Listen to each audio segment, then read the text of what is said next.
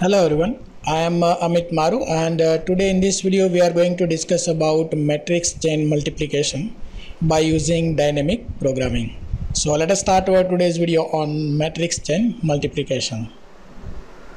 So first try to understand what is problem of a chain of matrices and what is need of dynamic programming to solve this problem. So let us discuss what is chain of matrices first of all. Suppose we have a list of matrix A, B, C and D. Every matrix has some fixed size. For example, size of A matrix is 13 cross 5, that is 13 number of rows and 5 number of columns. B has a size 5 cross 89, that is 5 number of rows and 89 number of columns. C has a size 89 rows and 3 columns. D has a size 3 rows and 34 columns. These are the different list of matrices. Among that we have to perform multiplication. So multiplication with A, B, C and D we have to perform. But this sequence of matrices or this list of matrices is known as chain of matrices because once we observe size of every matrix, for example size of A matrix is 13 number of rows and 5 number of columns, and size of B matrix is 5 number of rows and 89 number of columns. Here number of column of A matrix and number of rows of B matrix both are same. Same way we have to compare rows and column of our B and C matrix.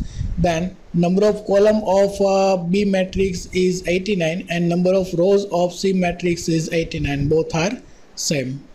Same way when we compare C and D, at that time number of column of C matrix is 3 and number of rows of D matrix is 3. These both are same. Right? So the size of first matrix in that and number of columns of first matrix and number of rows of second matrix are both are same. At that time it is known as chain of matrices. So here this sequence is nothing but chain of matrices. So A, B, C and D all are the chain of matrices. Again I am repeating why it is known as chain of matrices, because number of column of first matrix and number of rows of second matrix both are equal, so that it is known as chain of matrices. In every case this 5 is common, 5 is same, 89 is same, 3 is same, so it is a chain of matrices. Now when we perform multiplication between these all the matrices one by one, at that time we have a different choice and we have to identify number of multiplications required for every sequence.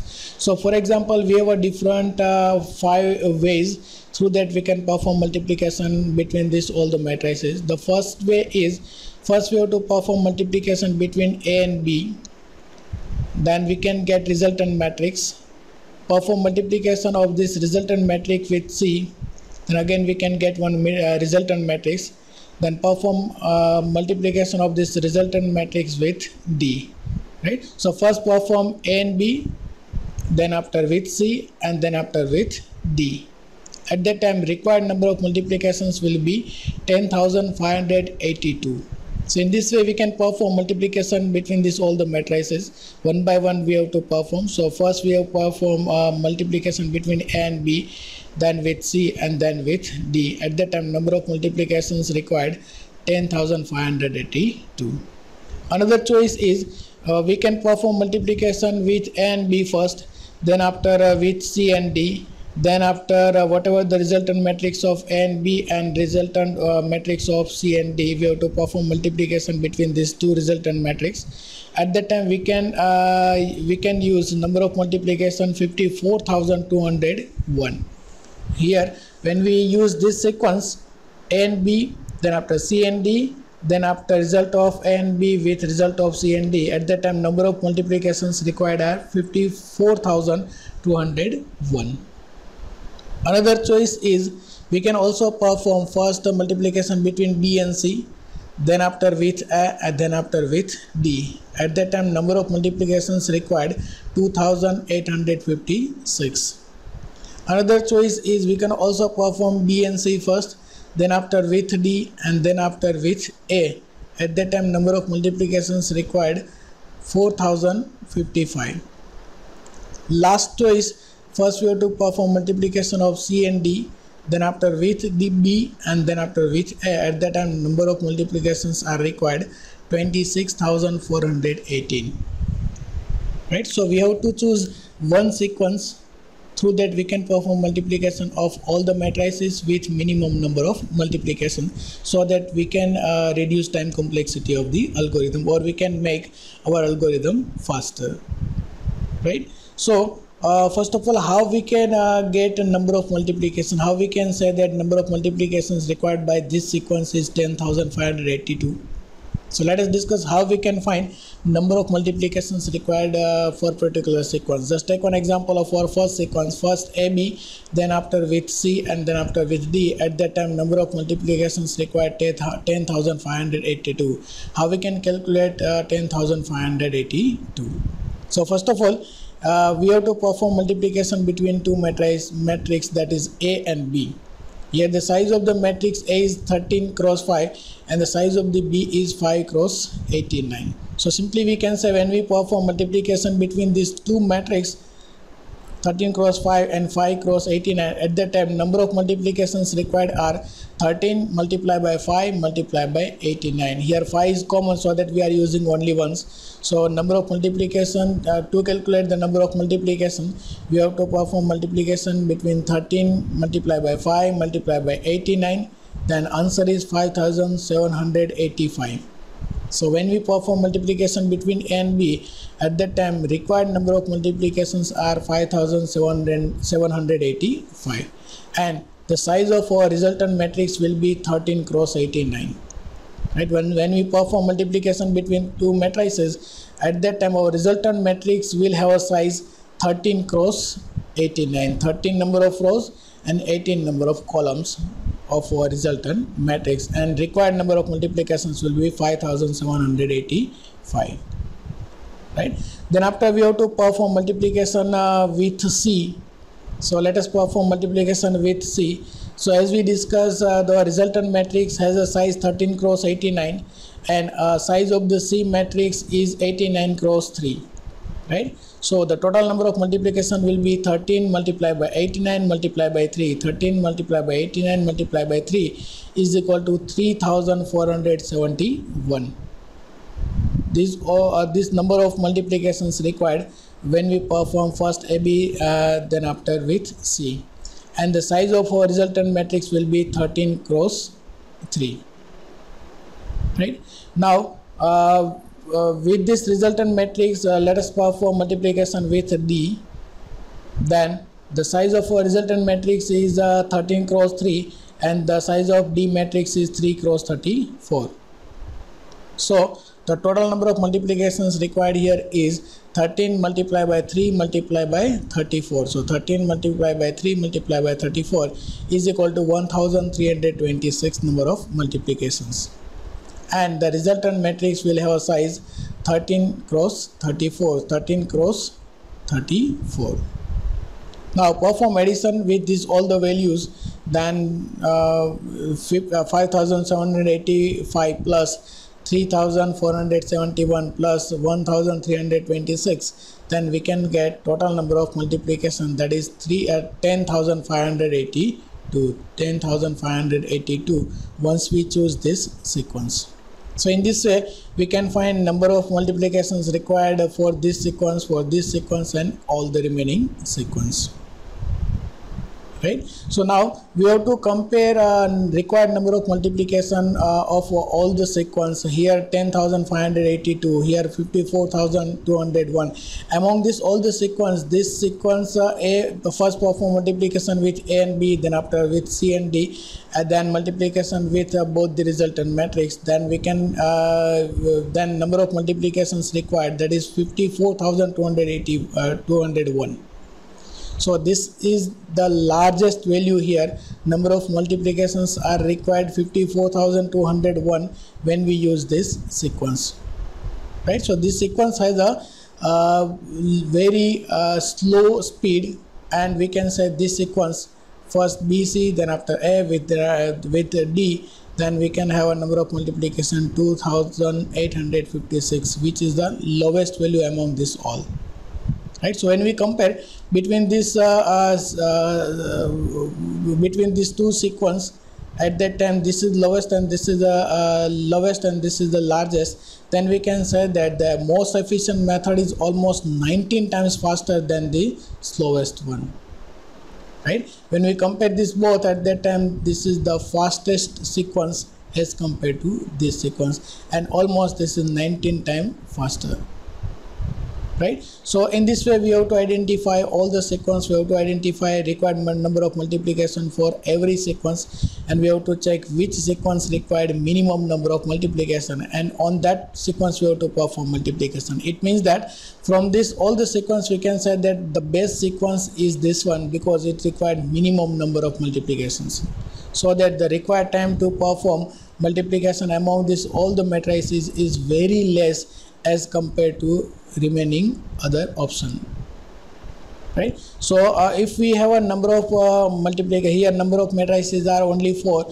so we can have a different 5 choices, but whenever number of matrices are more, at that time we have a number of sequence, and we have to check each and every sequence to find out the required number of multiplications and to identify which one is faster. So it is very tedious algorithm, or we can say very tedious task, and it required maximum amount of time to identify the best sequence, right? So this algorithm is not better, it is not good to check each and every sequence, so that we have to solve same problem by using dynamic programming.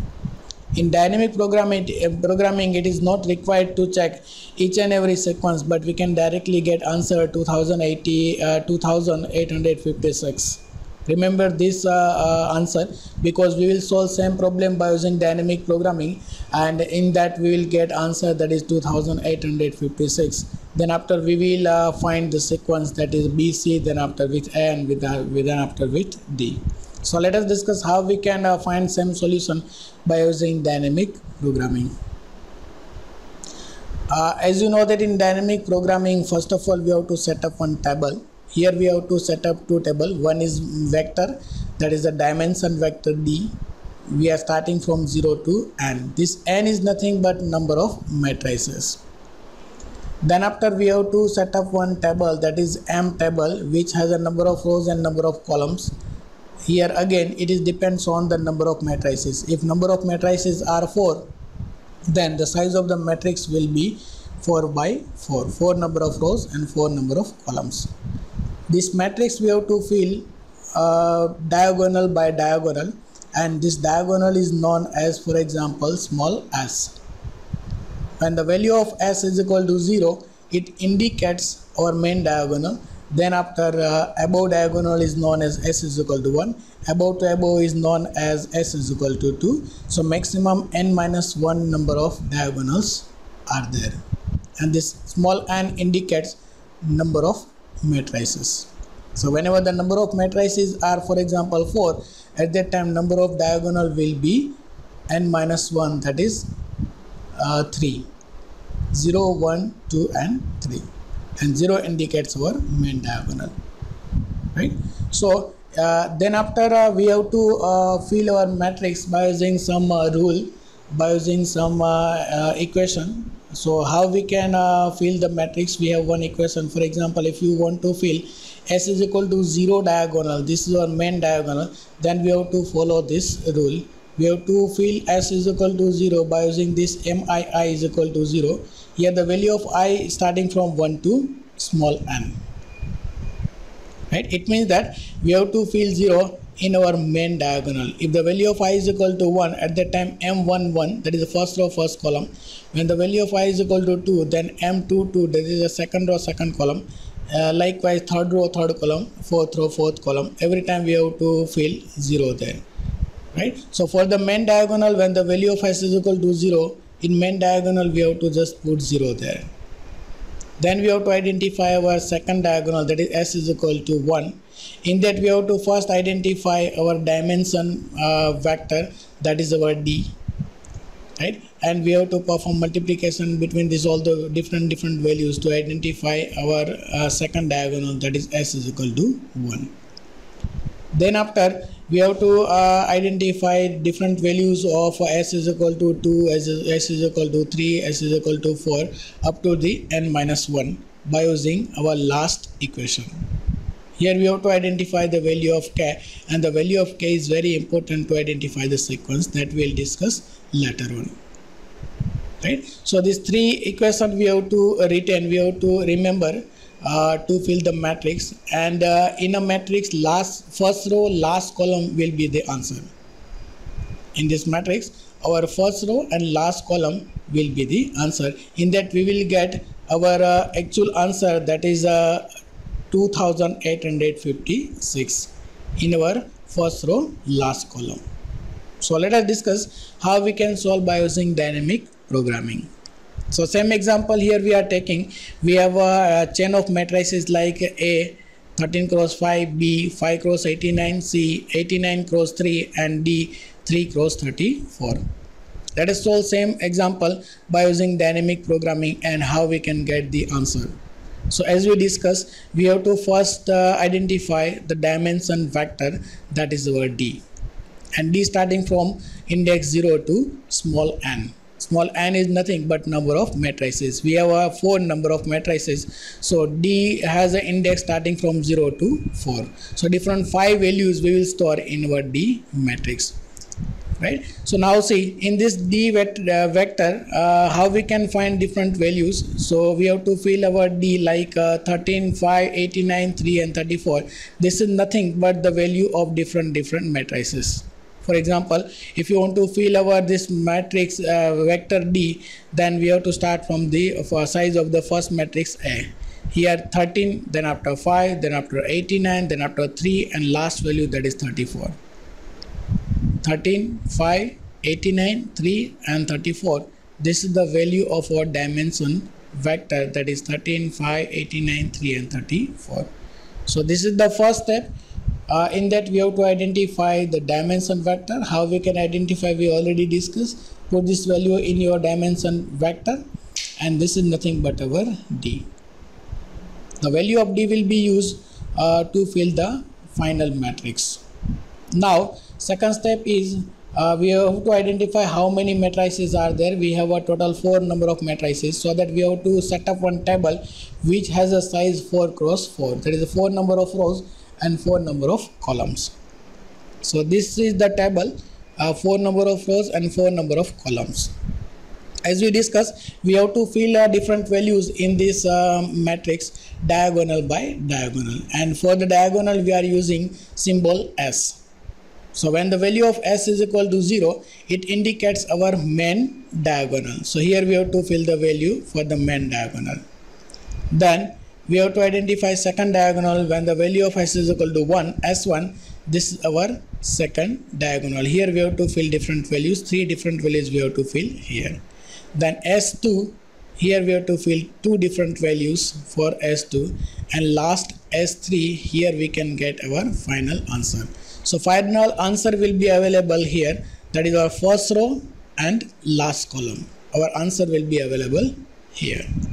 Now let us fill this matrix by using our equation what we already discussed. So equation number 1, if you want to fill our S is equal to 0, or we can say the main diagonal, then we already discussed that we have to put 0 there. MII is equal to 0 for different values of I starting from 1 to n. So M11, M22, M33, M44, all value must be 0. So first row first column will be 0. Second row second column will be 0. Third row third column will be 0. And fourth row fourth column will be 0. So our main diagonal is 0. So initial step, or we can say the first step, is we have to put 0 in our main diagonal, and this main diagonal is known as S0. Now next step is we have to identify different values for the second diagonal S1. Here we have to put some value, here we have to put some value, here we have to put some value by using our second equation. So second equation says that if the value of S is equal to 1, that is our second diagonal. If the value of S is equal to 1, then we have to use this equation. As per this equation, MI I plus 1 is equal to DI minus 1 into DI plus 1 for the different values of I starting from 1 to n minus 1. Right? So for example, if the value of I is equal to 1, at that time this will be, when the value of I is equal to 1, then it will be 1 m1 1 plus 1 2 m1 2, that is first row second column, first row and second column. Here we can fill the value, then after we can fill value here, then after we can fill value here, and this is nothing but our second diagonal S1. Right? So to fill this value we must have one dimension matrix. So as we already discussed, we have one dimension matrix, in that we have filled different values. Use this value to find out the different value for our matrices diagonal S is equal to 1. Right? So let us find when the value of I is equal to 1, at that time I is equal to 1, then m12 is equal to d of I minus 1. The I is equal to 1, so 1 minus 1 0, so d0 into d1 into d2. So m12 is equal to d0 into d1 into d2. So put the value, d0 is nothing but our first value, that is 13, d1 5, and d2 is equal to 89. Perform multiplication between this all the values, then we can get 5785. This value we have to put in our first row second column, m12, that is first row second column here. So our answer is 5785. Then when the value of I is equal to 2, at that time m23 is equal to d I minus 1. So I is equal to 2, 2 minus 1 1, so d1 then d2 into d3. So d1 into d2 into d3, then 5 multiplied by 89 multiplied by 3 is equal to 1335. This value we have to put in second row third column, second row and third column means here. So 1335 will be stored here. Likewise we have to identify for value when the value of I is equal to 3.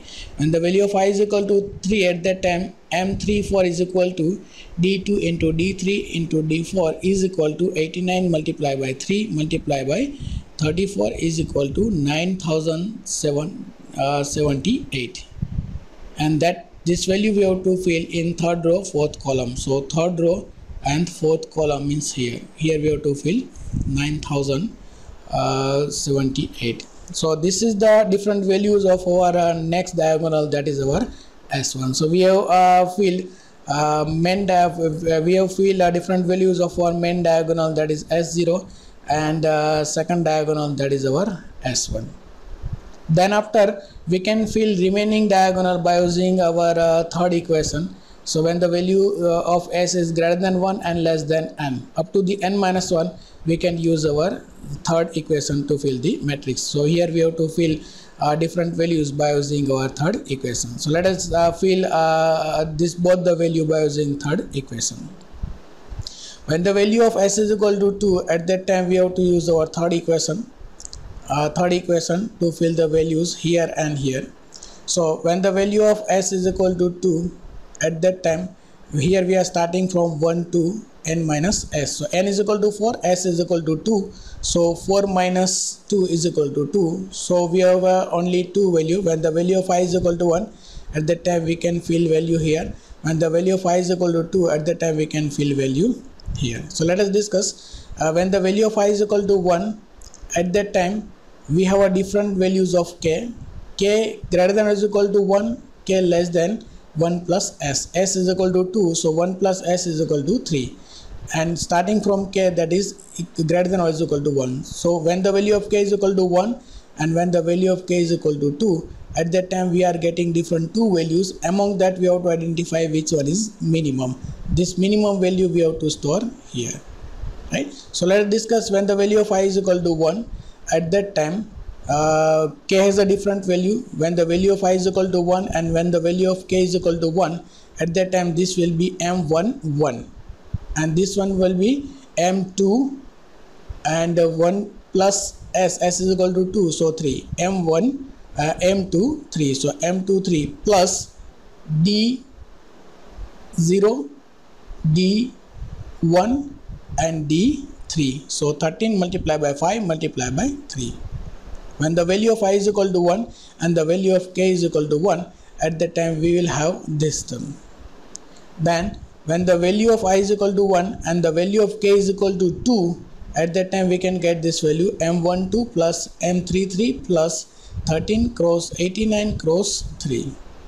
Among these two values, which one is minimum, that we need to identify. So for the first term we will have our answer 1530 when the value of k is equal to 1, and 9256 when the value of k is equal to 2. Among these two, our minimum value is 1530 when the value of k is equal to 1. So this value we have to fill in our first row, third column. First row, third column means here. So 1530 will be stored here. Here we have to check what is the value of k here. When the value of k is equal to 1, at that time 1530 is answer. When the value of k is equal to 2, at that time our answer is 9256. And among these two we have chosen first one because this is the minimum. So when the value of k is equal to 1, at that time we are getting answer. This value of k is very much important to find our second matrix that we will discuss later on. So we have to mention k here. In our main diagonal there is no value of k, in second diagonal there is no value of k, but then after we will have a different value of k. So we have to mention k also. Now when the value of I is equal to 2, at that time we can get m22 plus m34 plus 5 multiplied by 89 multiplied by 34. This is our first term, and second term is m23 plus m44 plus 5 multiplied by 3 multiplied by 34. Find out the value of both this term, 24,208 and 1,845. And which one is minimum among these two value? 1845. As we discussed, we have to mention value of k also. Here the value of k is equal to 3. When the value of k is equal to 3, at that time we can get 1845. Right? Now we have to fill our last value, and as we discussed, this last value will be the answer. First row and last column will be the answer. So let us discuss how we can fill. As we discussed, again we have to use our third equation to find the solution of our first row last column. So when the value of s is equal to 3, at that time we can get different values for k is equal to 1, k is equal to 2, k is equal to 3. Right? So when the value of k is equal to 1, at that time we can get m11 plus m24 plus 13 cross 5 cross 34. When the value of k is equal to 2, at that time we can get m12 plus m34 plus 13 cross 89 cross 34. When the value of k is equal to 3, at that time we can get m13 plus m44 plus 13 cross 3 multiplied by 34. Find out value of each and every term. So for when the value of k is equal to 1, at that time our answer is 4055. When the value of k is equal to 2, at that time answer is 54,201. When the value of k is equal to 3, at that time answer is 2856. Among this all, the minimum value is 2856. And we have to mention here is the value of k is 3 in this case also. So now our answer is 2856 and the value of k is equal to 3. So first row and last column, that is the first row and fourth column, indicates our result, or we can say answer, that is minimum 2856 number of multiplications required in particular sequence of A, B, C and D matrices. Now in this table we can get our exact answer, that is 2856 number of multiplication, but in which sequence we have to arrange our matrices A, B, C and D so that we can get this minimum number of multiplication, that is 2856. That we cannot guess from this table. So simply we can say from this table we can get answer, that is 2856 number of multiplications, but we cannot guess in which sequence we have to perform multiplication of our matrices A, B, C and D. So we have to follow our next steps to find out the sequence of matrices. In that particular sequence we will perform multiplication. So our next step is we have to prepare S matrix. So S matrix is basically used to identify the sequence of matrices. Using that we can perform multiplication and we can get minimum number of multiplication, so that we can reduce time complexity of the algorithm. So we have to prepare S matrix now by using value of k. But once we check in this table, then we have a value of k after S1. In S0 and S1 there is no value of k, but in S2, S3, S4 up to any diagonal we will have a different values of k. So here for S0 we have to put value of I.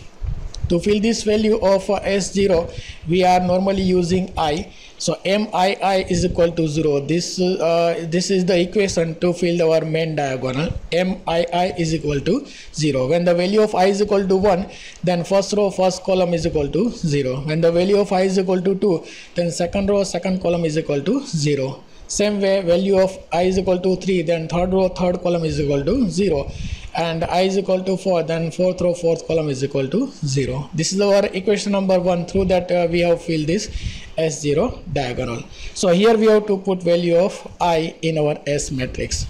So in our S matrix, our S0 diagonal, or we can say the main diagonal, has a value 1, 2, 3 and 4 here. Then after, to fill the value of S1 diagonal, again we have to use value of I. So here the value of I will be 1, 2 and 3 again. And then after, we have to fill the value of k. So here value of k is equal to 1, value of k is equal to 3, and here value of k is equal to 3. So our S matrix will be like this. Main diagonal has a value of I, 1, 2, 3 and 4. Second diagonal S1 has a 1, 2 and 3. This is also the value of I. And then after we have a value of k.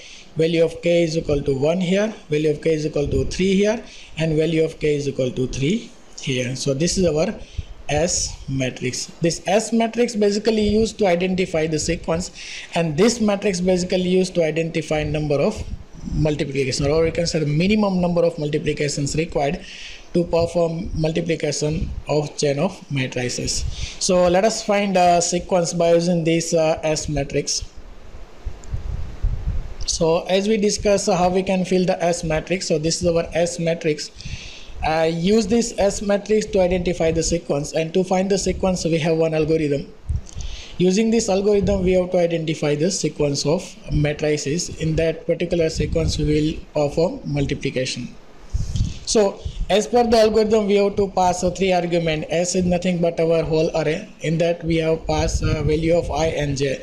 This value of I and j is nothing but our answer. On that particular index we are getting answer.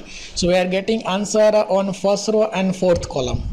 First row and fourth column. So in our previous matrix we discussed that first row and fourth column has our minimum number of multiplication, right? So first row fourth column. So first row I is equal to 1 and column j is equal to 4. So we have to pass value of I is equal to 1 and value of j is equal to 4. First row fourth column. Now we have to check the value of I and j here. If the value of I and j both are equal, then print a of I, otherwise else part. Here the value of I is equal to 1 in our case, and the value of j is equal to 4. So both are not equal. So we have to call same function again 2 times. Here first calling function calling, that is a recursive call first time by using different values of I and j. Second time we are calling same function. This is again recursive call with the different values of I and j.